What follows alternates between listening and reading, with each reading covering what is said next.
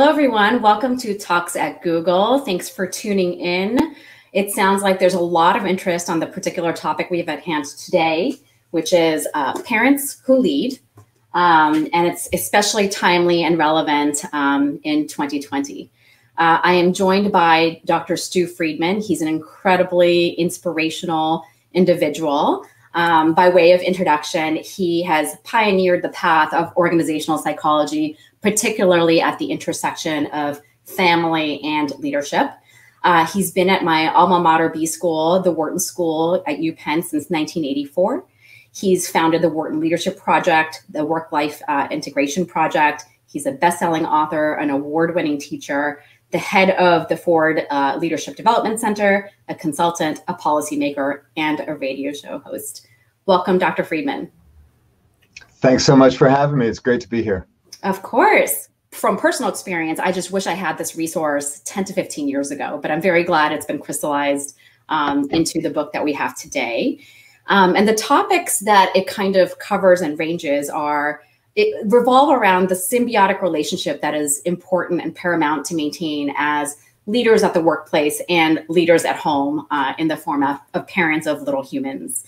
And we talk a lot at Google about bringing your whole self to work. And, we actually just wrapped up performance review season, which we lovingly call as PERF. We talk about lifting yourself while we lift others. And, from personal experience, I will also say that parenting has made me a better leader at Google in a lot of ways, and vice versa. And as I mentioned and alluded to earlier, 2020 has certainly brought that intersection of family and Google leadership together in a very jarring, material, tangible, palpable way. So I think this set of topics is just very, very top of mind for a lot of us as we navigate the waters today. In your book, you talk a lot about the vision and the values that are correlated to kind of push progress forth across both these realms. And in an effort for the audience to learn a little bit about you, I would love to start at the very beginning, Stu, and just have you talk a little bit about your own upbringing in your family unit, how that dovetailed into your own nuclear family with your wife and now 3 grown children. So I'll kick it over to you. All right. Well, I was raised in Brooklyn, New York. My parents were both artists and craftspeople. I went to public schools there and State University, New York, where I majored in drugs and music. Somehow got through with a degree. I lived in Vermont and in upstate New York in the 70s, back to lander, hippie. Shall I continue? Yes. By the way, audience, this is entirely unscripted on purpose, by design, to keep it more interesting and lively. So we've gotten off to a good start. I had no idea you were going to ask me about this. So, my father just died this year, and I'm sorry. He was a photographer and he cut hair for a living. And he was really an inspiration to me, a very loving and creative soul. And as I emerged into adulthood, I was interested in psychology. I was interested in how people change and how they learn about the world. It's a long story. I'm 68 years old. I'll try to be brief, but my wife and I met when I was applying to graduate school. We were both in a graduate school interview together, like a group interview for a clinical psychology program. And I just fell in love immediately when I saw her, and we corresponded a bit after that interview. Neither of us got into the program we were interviewing for that day. Their loss.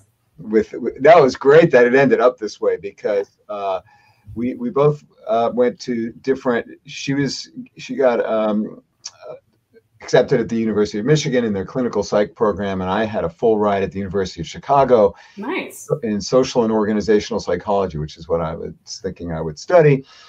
And we ended up getting engaged a few weeks after that. Basically, it was almost a year. And then I followed her to the University of Michigan, where I studied organizational psychology, and a whole new world opened up for me.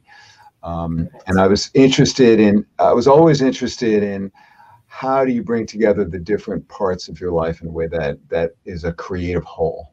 Yes. Which is something that both my parents, wrestled with as artists. With their studios were in our small Brooklyn house, as they were also trying to raise us. I have a younger brother and sister, and the challenge of how you do it all is something that was very much a part of my life growing up. And then when our first child was born, now 33 years ago, then things really changed for me, and I became committed to discovering what is it that people need to know about how to bring together the different parts of their lives in a way that works for all of them. Prior to that, my dissertation research was on how do you cultivate leaders? How do you grow people to become who they are, capable of being in organizations? That's what I studied.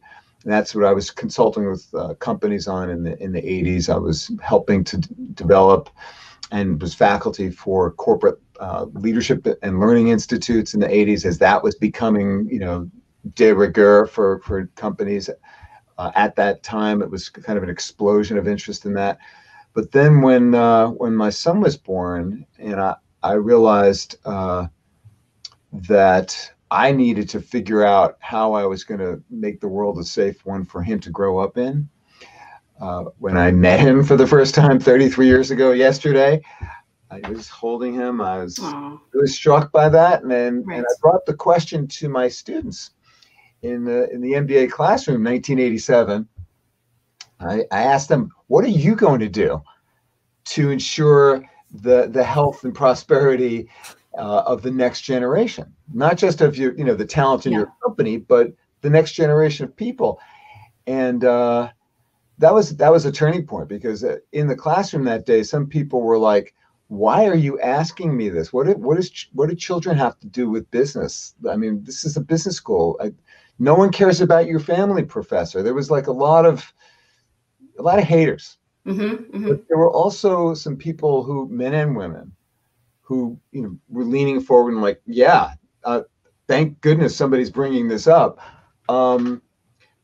Well, and in response to my question, one of them said, well, you're the professor, you tell us. And I realized that was something I could try to find something out about through my research. And that's when I started the Work-Life Integration Project, while as a kind of side hustle, while I was mainly responsible for growing the leadership program at Wharton. Crazy that it was a side hustle, because it's so paramount to good leadership, right? Well, trying to kind of jostle it all around and prioritize. Now it's accepted. Now you know that. Now your generation is like, yeah, of course. How could that? It's a known phrase. But I'm telling you, nobody really cared. In fact, one of the senior members of my faculty at that time, when I was, late 30s, he said, why would you want to shift from studying, succession and development of talent for leadership, which I was doing and progressing in, and why would you switch and study work and life stuff? That's a women's issue. Nobody cares about that. Oh, interesting. Yeah. So it was a different world. And so one of the things that's very gratifying to see now is how much, the world has shifted. Even though we have so far to go and so much to do, there's still been great progress in seeing how who you are as a whole person really matters for who you are, in each and every single part of your life. And absolutely. Yeah. So I wanted to talk a little bit about like vision and values and the compartmentalization around the four-way approach, which you talk about in your book and touch upon, around work and family and community and self.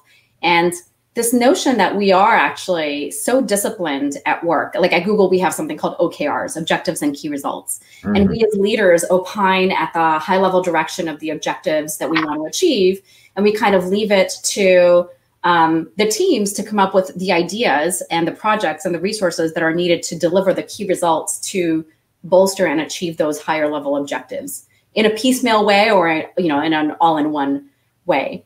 And can you talk a little bit about any hypotheses you might have as to like why we're so disciplined and structured and methodical and rigorous at work, but why we're kind of a little bit sloppy at home as it relates to inspiring our kids with a similar set of vision and values? I'm so glad you're asking that, because that's one of the questions I get, from readers and reading groups and people I'm speaking to about parents who lead.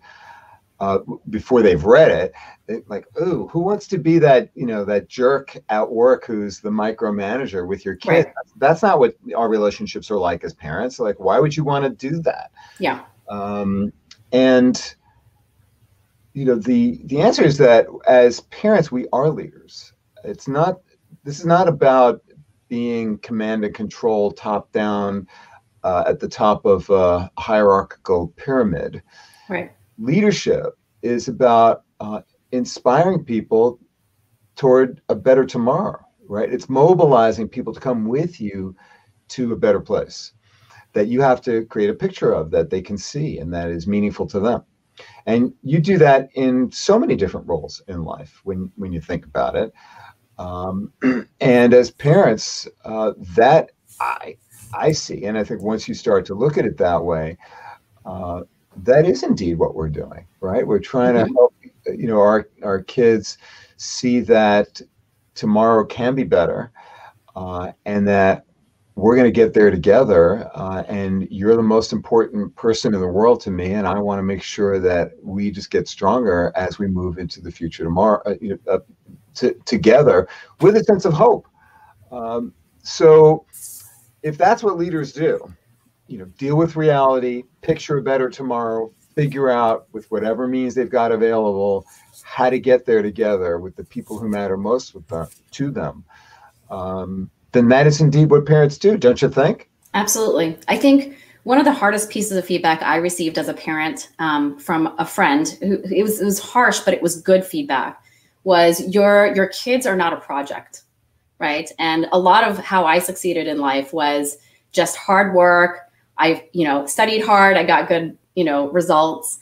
You work hard, you harvest the fruits of your labor. And, there were times in parenting where it was not able to be managed via a project. We have a course at Google called Leading Within Complexity. And one of the things it talks about is that sometimes in complexity, you just have to engage in intelligent trial and error, right? Experimentation, which you touch upon in the book. But experimentation has so much uncertainty correlated with it. And it's a little bit unnerving to go down that path. Mm-hmm. And I think in the book, you also touch upon this notion of don't be the parent you always imagined yourself to be or wish you had. Be the parent that your kids need you to be. Mm-hmm. And that kind of situational leadership and kind of trying to figure out what the right next step is and either double down or fail fast is the hard part about parenting. Do you have any tips on how to embrace that process? Well, it starts with your values and your vision. Like what's most important to you in your life, and sharing that with the people that you are in partnership with in raising your children, whether that's a spouse or friends or extended family, whoever it is, and having some clarity about that. Right. So we describe a simple way for people to articulate their vision of a better future by describing what an ideal day looks like 15 years in the future. What are you doing with whom each part of the day, and what's the impact that you're having, the legacy that you're creating, and looking to your past and identifying the critical episodes that have shaped your life, which I don't think I did a very good job of doing in response to your earlier question. No, not at all. It was great. But having a sense of where you've come from and where you want to go, and being able to share that with your kids and anybody else who's interested, anybody else who you're trying to help bring with you to a better tomorrow. That having that as a grounding and being aware of what it is that you're choosing to value and the direction you want to go. That's fundamental to leadership. You read any standard text on leadership or listen to any guru talking about leadership in any context. That's it. That's the rock. Yeah. What do you stand for? Where are you going, and why? And how are you using your talents, your efforts, your particular perspective on reality to make things better for other people? When you have that as your frame for your attention, for the investment of your effort, you feel a greater sense of confidence in trying new ways of getting things done, especially if you've done the work of developing relationships with, especially your kids, but your partner in parenting and your colleagues at work and others who matter to you in your life.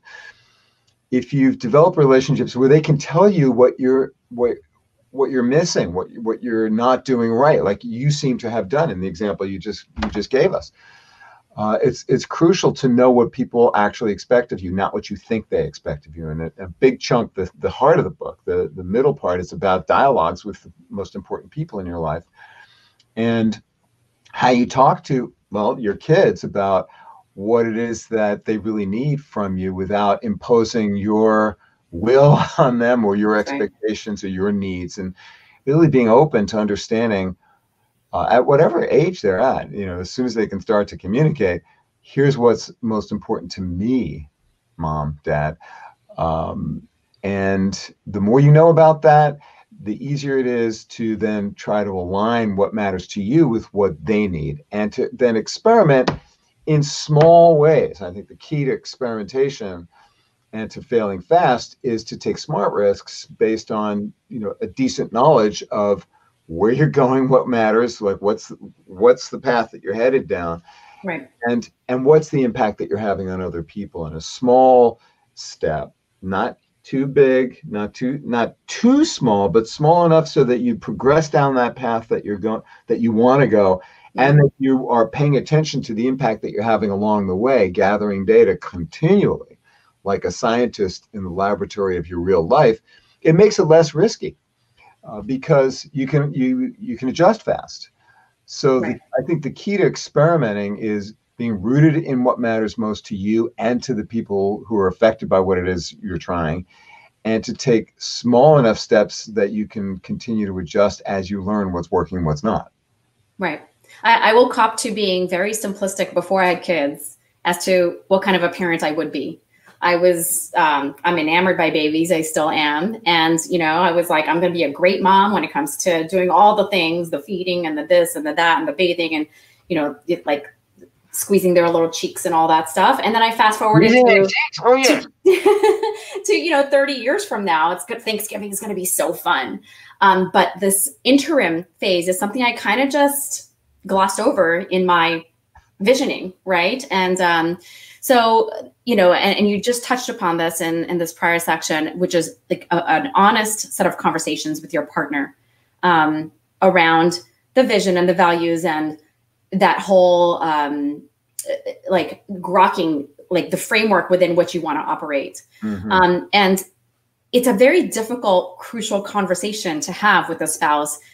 And we talk a lot at Google about not just the what you do, but the how you do it. And to get the how you do it is very difficult. I think you use the words like, there's a spectrum between honesty and cruelty. And there's an element of like, if you're on the receiving end of, feedback, sometimes there's a defensiveness or like in the way you frame your feedback, it could be accusatory. Yep. How do you kind of strike the right soft skills balance in having these honest conversations with someone you're very comfortable with under your same roof? Say the last part again. Under the same roof, right? Like you get very comfortable and therefore you loosen up a little. Like at work, we actually usually apply a filter.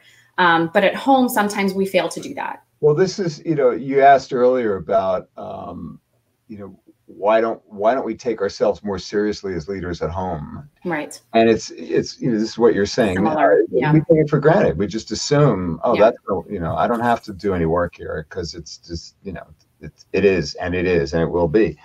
But of course, all relationships require attention and care. So we spend a lot of time in the book describing how to have conversations with the different people who matter in your life. And we lay out a simple way to approach them with curiosity. That is crucial. You have to be interested in the other, which is probably the hardest part in leadership. Development is taking the perspective of other people and looking beyond your own nose to Right. take what I call the leadership leap and see yourself through the eyes of other people, into their heart, their mind. And so you got to be curious about that. And that requires discipline, practice, some emotional maturity. You got to, resist the impulse to be, seeking revenge, for all the ways in which you've been hurt and disappointed, et cetera, et cetera. So curiosity, a sense of like, okay, this relationship is important in some way to me, and I want to help to cultivate that and to say that. So curiosity, collaboration, and a commitment. That's the third of the four C's that is a decent mnemonic for helping to remember. Yes. How do you have these conversations? With curiosity, a sense of collaboration and commitment to building a shared future. And then the fourth, which is the most important, and that is compassion. Start with for you. Because you, of course, have messed up. And as a parent, that you do this every day, all the time. Yep. My kids. Oh my God, the guilt. Well, yeah, guilt and anxiety about trying new things and trying things that are going to be good for you and your work and your kids and your community. That is huge as a barrier to change. It's one of the main things that holds people back. Well, I couldn't do this because it would be selfish, or people would think I'm being a jerk, or I'm just thinking about myself. And this is, I think, as in the talks and work with clients and students over the last 6 months in pandemic times, this is the thing I hear most about. Yes. Is the sense of guilt at trying to do something new and beating yourself up for not being able to do what you used to be able to do. Right. And that's why compassion is so crucial. Again, starting with compassion for yourself and accepting the limits of what you are able to do. And once you practice that and get a little bit better at that, and of course it's a lifelong project, you become a little bit more understanding and accepting of other people, which is essential. Now, this is probably more than you wanted to hear about, these conversations, these crucial conversations, but I think those are the keys. Being really interested in their perspective, not what you want to impose on them, because you already know that what you think. For sure. You're there to learn. You're there to build, strengthen the relationship so that you can do what you need to do together. You find that common ground, and to be accepting of the limits of what others are able to do. Absolutely. So Grace from the live stream has a question. Okay. So as opposed to the conversation with your partner in life to raise these little humans, it's more directed at the conversations with the kids.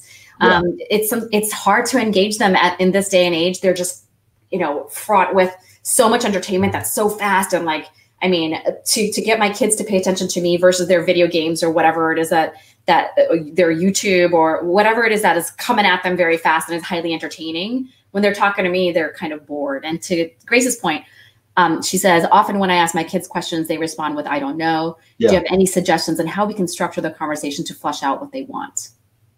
Yeah. Now, I am not a child psychologist or a developmental psychologist, but my colleague, my co-author, Alyssa Westring, and I, we did a lot of research, and we curated the best of what we could find about, child development and dialogues with kids. And it's in that chapter, which I think is my favorite chapter of the book, because it's rich. And we learned a ton also from the people in our lab, that worked with us in developing all this material. Right. A couple thoughts. I mean, it's never going to work perfectly, Grace. It never is right. So start with that. Give yourself a break. Give them a break. Again, compassion, understanding, not to say, that you should not care or be, interested, but you start with, you're the most important person in the world to me, and I want to do everything possible to protect you and to give you what you need. I mean, expressing that on a regular basis, that's, of course, crucial. And we don't always remember to do that. And so it's useful, simple as it is for me to say, to keep that in mind. But to get substantive responses from ornery children or who are distracted or just being children. Yes. It helps a lot to give them something very specific to respond to. So, you say to your kids, you have to give some thought to this, of course, in advance. What what does each one of them really need from me? And we have a set of exercises that helps you to flesh this out. It's pretty straightforward. Just think through. What is it that this child needs from me? What do I think she needs? What do I think she thinks she needs from me? Right. Now let me see if I can put those in words that she'll understand, whether she's 5 or 8 or 12 or whatever. And then you arrange, and this is the hard part, finding the time. Say, look, our relationship, my being able to care for you and to give you everything you need is really important to me, and I'd like to spend a few minutes talking with you about how I can do that better.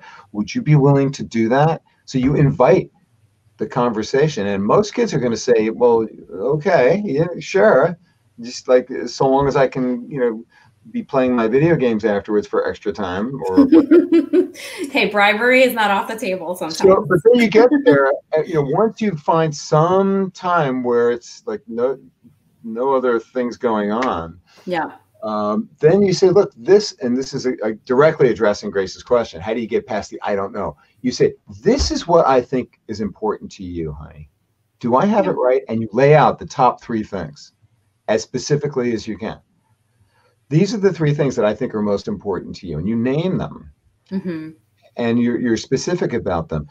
Is that the way you see it? Are these the things that are important to you? Or is there something different? What am I missing? Because I'm sure I don't know everything about what really matters to you. And I really want to know. So tell me what's right or what's wrong about the 3 things that I just mentioned. And when you do that, you do a couple of really important things. First, you're telling your kid, I've actually thought about what you care about. This is what I think you think. So I've actually given some thought to that. And that sends an implicit message like, oh, wow, mom's actually thinking about me. That's pretty cool. Because, of course, kids need that. They want that. They want to know that you think that you're thinking about their needs. Yeah. But then when you're saying, I'm not really sure if I'm accurate here. This is what I think. But what I really want to know is what you think. That's what's important for me to know. So tell me, where am I wrong?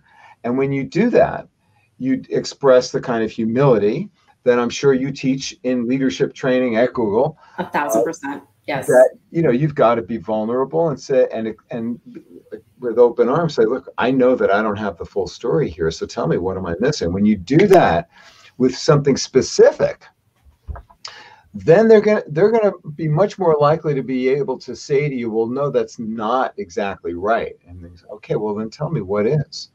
And can you give me an example and tell me more about why that's important to you? So the specificity helps drive and hone in on that. You have to have that. Because if you say to your kid, how can I be a better mom? They're going to say, give me more candy, get out of my life. That's humbling. Yeah. Don't ever want to pose that question. Okay, Kate has a question for us. For parents with more than one child, how do you balance what methods may work with one child with what works for another? For example, some kids may need more structure and others need less. This is actually really top of mind for me because both my kids, same genetics, same upbringing, same environment, but very different, right?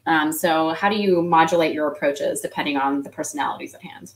This is one of my favorite topics because we had a mantra. We have 3 kids, right? Right. Boy, girl, I can't imagine. Boy, girl. Okay. I have 2 boys. Crazy. They're 3 years apart. And our mantra for the kids growing up, which we said to them all the time, was everybody's different. And that pervaded everything that we tried to do as parents, as a family. No one is the same. Everyone is different in terms of what they're good at, what they like to do, the way they want to be treated. Right. And we have to try to find out what each of us is all about and respect that and love that, accept that, and invest in that. Yep. So,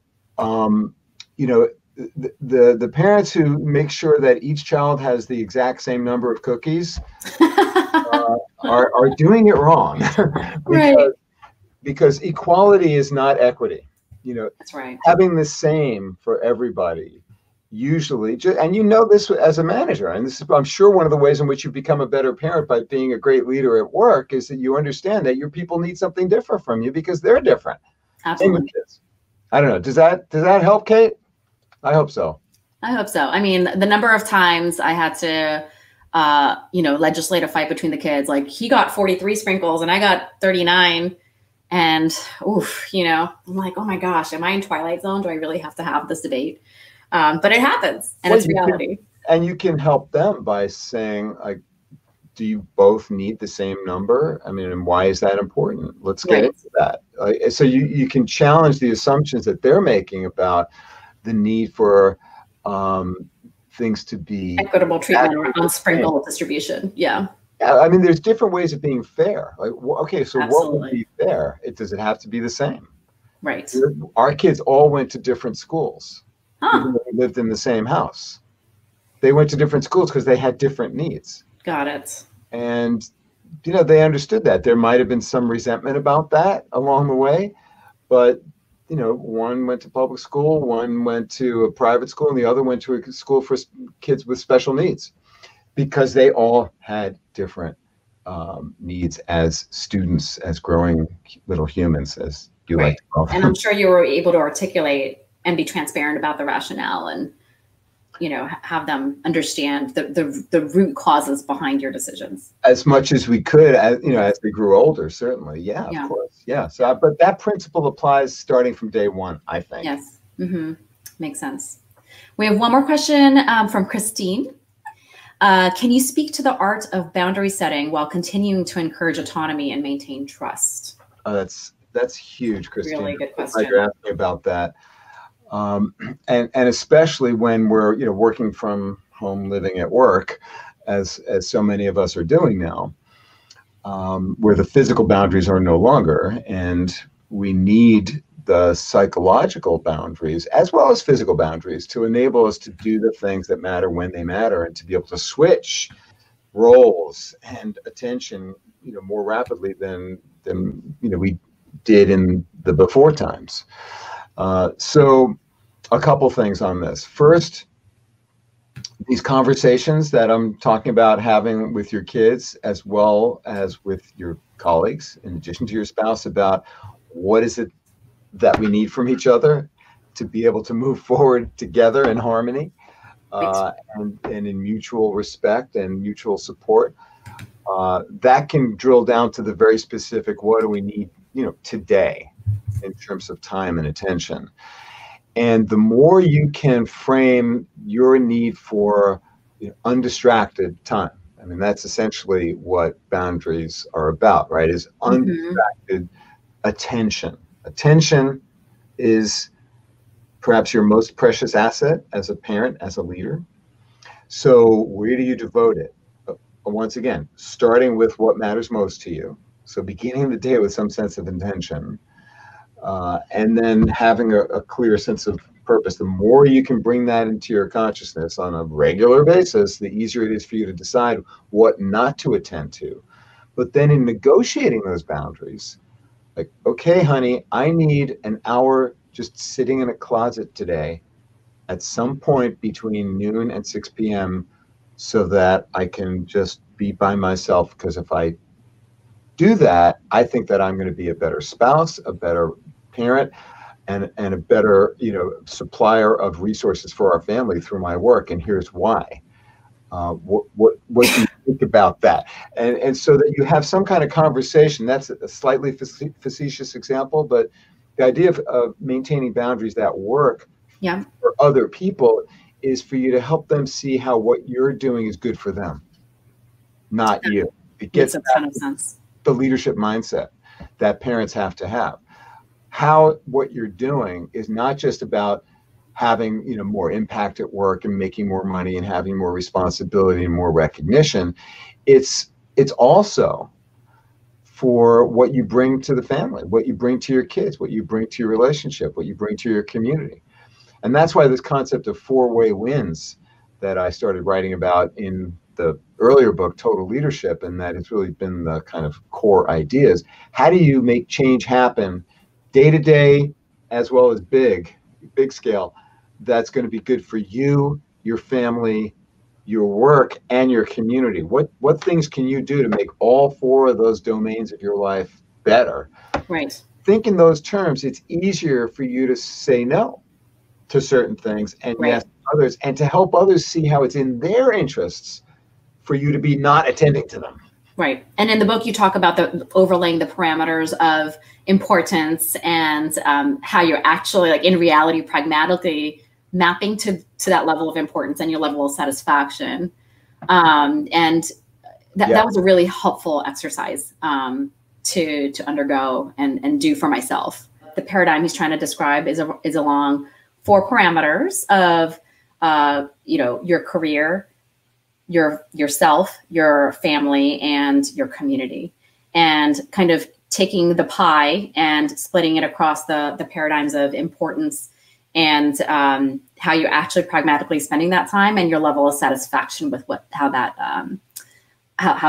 maps out. And for me, it was a very alarming set of numbers to look at. And in the book, he talks a little bit about something called the status quo trap, and how that you wake up every morning and you get stuck in your daily routines and you just go through the motions. But once you kind of talk about the visioning in 15 years and what your importance levels are, there are times where you have to make little bite-sized changes to try to bridge between that vision and then the current state of affairs. And this exercise really brings to light this notion of how much the delta is. Are you kind of mapping to your values and that level of importance, or are you really far off, and should you really investigate making those changes? Stu, I did a very poor summary in a job, I think. of describing your paradigm. What do people see when they do that exercise? And it's really useful to do it for yourself and then with your partner. Absolutely. And guess about what they would say about themselves. And that's where you find, like, oh, you think you devote 50% of your attention to family. That's interesting, because that's not what I would have said. So Stu, I'm going to put you on the spot here. I'm sure you went through some sort of this form of exercise with your wife, say 30, 40 years ago. Yeah. Were there values or visions or like deltas that were completely latent and surprises to you, and or vice versa to her? We're celebrating our 40th wedding anniversary. Wow, congratulations. In a couple of months. And, it's not always been smooth, of course. It never is. But I can tell you that,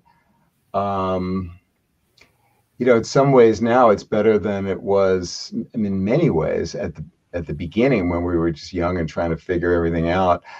But one of the things that I think has been essential for our continued growth as a partnership is that we started out with a pretty good and deep understanding of what we believed was important in life. And it actually began the very first moment we met. We were at this group interview for a psychology PhD program, and there were 8 other applicants that we sat in a session with for 6 hours with 2 faculty members observing our behavior and our interpersonal competence or lack thereof. And oh my goodness. It was terrible. And as I say, neither of us got in, but we rode the train together back to Manhattan from this location and spent that hour falling in love. But the topic was, all the other people in the group and our evaluations of them. How meta. And we agreed on everyone. And that was really the beginning of. That's very telling. It really was. It was. So it's, that's not exactly what you asked, but the big idea here is, if you've got to have some common ground in terms of your values. And if there's none, then it's really hard. So it sounds like from the very get-go and from the very beginning, there was a lot of alignment. So those kinds of conversations, there weren't a lot of surprises, because you started off on the right foot, actually talking about those things organically and inherently. Yeah, and we took that idea pretty seriously as we continued to grow and deal with all the trials and joys of living together. Absolutely. Yeah, that's essential. And again, we do that in our business life. Like you could, I'm sure, tell me what Google's values are, but could you tell me what your family's values are? You don't have to answer that. I mean, you can if you want, but that's an idea that I think is, helps to get back to your original question, people to see that, oh yeah, like leadership science, I could use that as a parent because of course. I'll be honest with you. I only articulated them when I started having trouble with the kids. So never before. Like it wasn't like a known thing, and then we just migrated through the course of life and evolved. It was done as a trigger or reaction to tougher times when I needed to reel it in. Evan has a question for us. He thanks us for our time, and he mentions that a lot of this has been anchored around older kids, and he's a parent of toddlers who are always calm and thoughtful participants in the discussion rather than irrational little terrorists. But are there some methods that you can kind of apply to toddlers who are a little less able to be reasoned with rather than older kids? Yeah, and it's harder. It is harder when before kids are sentient beings that have the capacity of speech. It's harder to find out what they're really thinking. But the thing that we touch on a bit in the book is through play. Play is the language of the emotions for kids, and if you can find ways to help them give ideas to the feelings that they're expressing in their play or their art, whatever it is that they're able to do to express themselves, because the human expression of emotion begins early on, and the attentive parent will help to give language to the feelings that are being expressed in play. So when you see your kid, holding a doll tightly or, smashing a truck, you can, theorize about what that might be, an expression of, and then inquire, is that accurate? Can you say more about that? Or how is it, how's that doll feeling? What's that truck's like, future going to look like? Or what I'm just making up examples. No, I know it's the idea of using play and other forms of creative expression, and to understand those as an expression of a child's feeling state. Yeah, and play is so different child to child. Like my older one used to just line up cars all day, every day, and my younger one used to just like a lot of like headbutting and aggression, and trying to use sand art to figure out how to communicate, little figurines in sand, not sand art. So the challenge is play therapy and extracting feelings out of play it needs to be very custom tailored to that kid and that kid's inherent interests. And that's really hard to tease out at times. Yeah. Everybody's different. Everybody's different. Yes. There's no one size fits all. Like you said, with your 3 kids. In parenting. Yeah, no, you're absolutely right. And it's so important to keep that in mind, especially, if you've got more than one child and you realize the second one is not the same as the first one, like, why can't you be more like that one? Ever feel that way? Isai has a question for us. I like the idea of using OKRs for parenting. I wonder if you could elaborate on that a bit, although she possibly doesn't want to take it the wrong way. But can you talk a little bit about that exercise? Well, I think the big idea here is to have a sense of, where's the child headed, or just what's important to them. Here again, parents can get in their own way by imposing their own goals on a child. It's very easy to do that. And of course, you can't escape doing that, right? Every parent is going to, at some level, have some sense of disappointment that the child is not exactly who you want them to be. Yeah. And if you think you never felt that, well, then you're probably just not thinking, because I don't know anyone who hasn't had that feeling at some point. So. Absolutely. So starting with, you're separating your expectations, your desires, the frustrated hopes of your own life projected onto them. Of course, this is natural for all parents to do that. Just try to tune so guilty of that. You're doing that. You're probably doing that, and it's not helping your kids.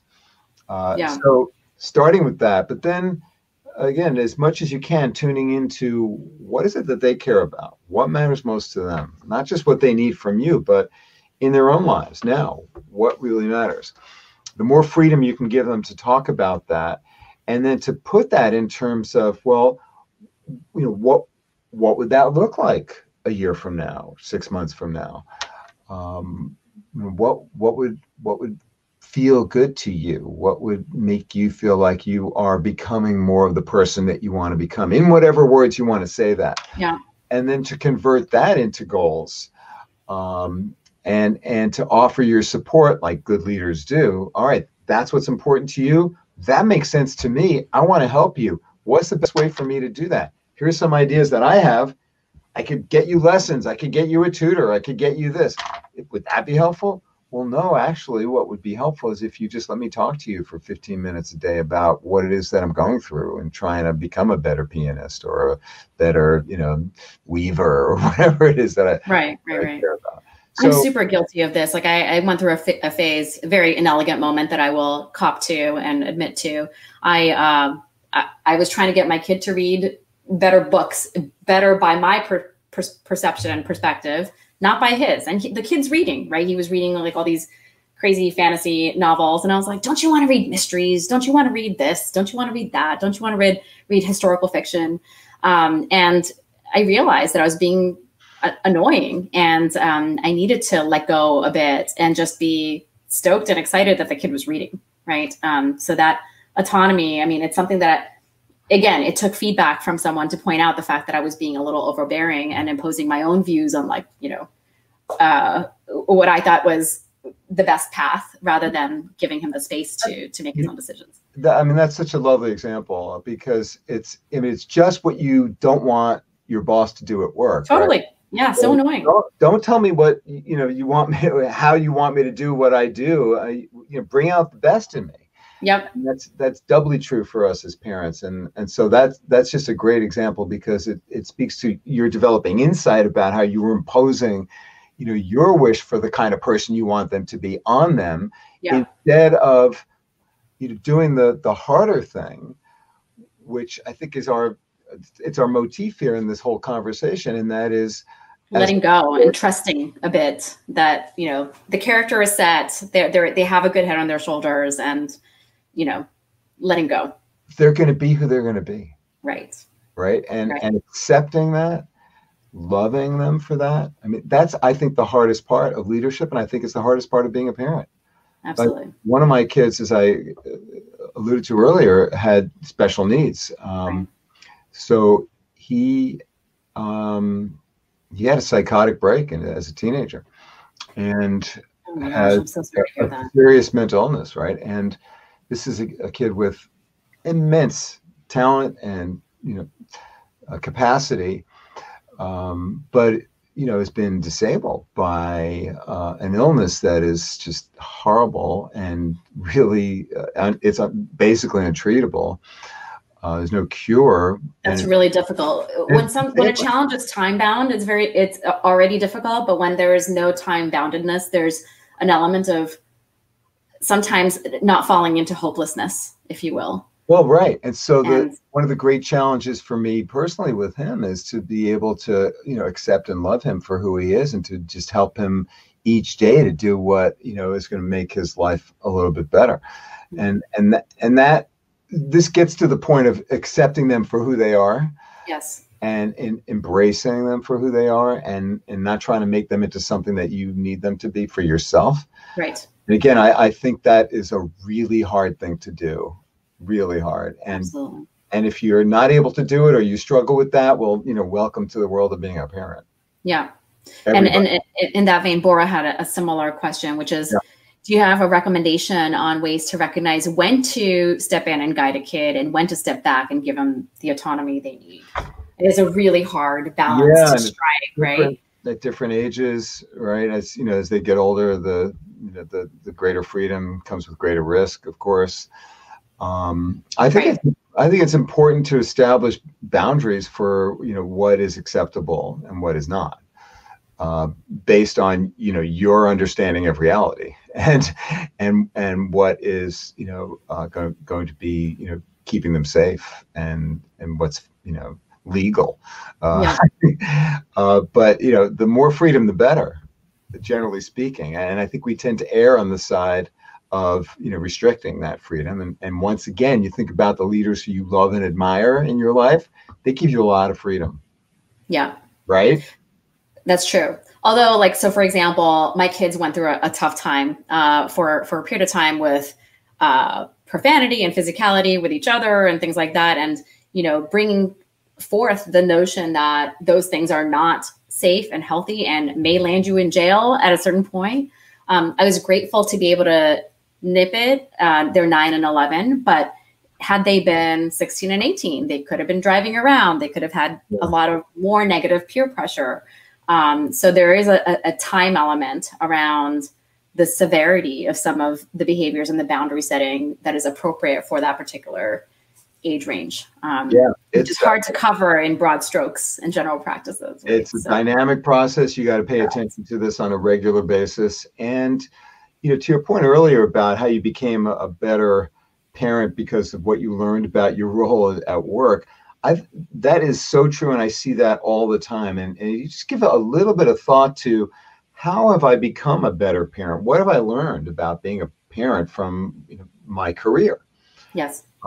So I don't know if we have time for it, but I'd love to hear your thoughts about what you have indeed learned about maybe just one thing. Yeah. I mean, for me, it's diffusing tension, right? Like something at home, I went through some challenges with my older one who's very high EQ and uses my own logic against me, right? So I've said to him, I think I mentioned this to you before, I said to him, you know, it's not about what you wear or what you look like. It's about the words that you use and how you make people feel, right? So then it was time for a piano recital and the kid refused to put on a nice outfit. And he's like, Mom, you said, right? It's not about what you wear and what you look like. And I was like, oh, just do it because I said so. And I was like, that's the parent I promised myself I would never become. But, you know, he's kind of right. And I kind of let him get away with, you know, less nice clothes, much to my in-laws' chagrin. But you know, like he was kind of on point. But sometimes those debates and arguments didn't go very well. And diffusing those situations, I went to a cognitive behavioral therapist for 7 months to try to figure out like some techniques to tackle that. And a lot of that actually transferred over to the workplace. I will say, like, COVID has made communication harder. When there's disagreements, tensions are higher, the stakes are higher as well. And a lot of those techniques come in handy in the workplace as well. We have one more question, or we have 2 more questions. Oh my gosh. And we have very limited time. Let's go with John's question. Sometimes family relationships can crystallize and become rigid or cold. This happened with my own parents. How can you break the ice with a relationship that seems frozen, kids or otherwise? Oof, this is a heavy one. Yeah. Thank you for asking that. It's never too late. That's the first thing to keep in mind. I mean, even in your dying breath, it's never too late. And of course, when people are dying, this is what they talk about. This is what they think about. Yeah. The most important relationships in their life. That's what's on their minds. There's a lot of interesting research on that. But what you asked about is how you get to something better when it's been frozen. And as a leader, you can and are really able to say, our relationship is important to me. I want to make it stronger. Is that something that you'd be willing to spend some time talking with me about? Here's why you're important to me and to my future. Here's why we matter to me. I'd like to spend some time, making it better, strengthening it, ensuring a stronger future for us. It's very courageous to say those words when things are indeed frozen. Well, and what's the worst that could happen? Well, the person's not interested in having or doesn't prioritize the relationship. Sorry, Dad, I'm out. Yeah. And as a leader, Which is heartbreaking, actually. well, If that's and then, you know, you cry, or yeah. I mean, we've all had our hearts broken, right? It's part of being alive. You know, I've had great disappointment in my life, and as I'm sure you have too. I mean, everybody does. But as leaders, and I think this is an important note for us to get in before we're done, the thing that we need to do, perhaps most importantly for our kids, for the people who depend on us, who look up to us, is to tell the truth and to hear the truth and to deal with reality. We have a problem with that in America today, with, you know, people in the executive office who are not dealing with reality. And as a result, people are, you know, fearful and frenetic. Dealing with reality, seeing it as it is crucial. And sometimes it hurts to hear things as they are, because it's not what you want. We like to sugarcoat a lot. Yeah, but it's not healthy. It's not. Sometimes it's more effective to be direct. It almost always is better to get at what's real. Yeah. And people trust you more when you don't bullshit them. That's right. And that goes for kids starting really young, because they know. Humans have a great radar for authenticity and the truth, and respecting their, you know, rational framework. And when you're not giving that to them, they don't trust you. And you know, leaders deal in trust. That's the currency. If you don't have the trust of the people around you, you can't lead them. They're not going to go with you. And so you build trust by helping them to face the truth about the way things are. So again, the worst that can happen is that they say, yeah, I'm not interested in talking with you now. I don't want to have a relationship with you now. You know, I don't want you in my life. And you can say how that makes you feel and what you want. Well, what can I do to make it better if that's something that sometimes there's just a cooling off period rather than the permanence of the hurt that's trying to, There almost always is. But it starts with, as you say, having the courage to say, you're important to me. I want to make things stronger between us. Here's why you matter to me. Can we spend some time talking about that? And then tell them, here's what I think is important to you. Do I have it right? And be willing to be wrong. Be willing to be corrected. Be humble about the limits of your knowledge. And it's valuable to be corrected. It's valuable to figure out the deltas and the feedback. And that's how you learn. That is how you learn. And if you say, all right, I'm right and you're wrong, or here's the reality that you need to know, then, you know, okay, that's another wall you're making me put up. Right. Well, we are at time, and this has been. We have a few questions that went unanswered, and so apologies to those people who tuned in and we didn't get to your questions. But it was great to see so much activity in the comments. Dr. Friedman, it was an honor and a privilege and a delight to have this conversation with you. Please don't be a stranger. Please come see us at Google again. We could benefit tremendously from your years of expertise and from your experience set. So thank you very much for your time, Dr. Friedman. Thank you very much for everyone who tuned in. And until next time. Thank you. Thank you.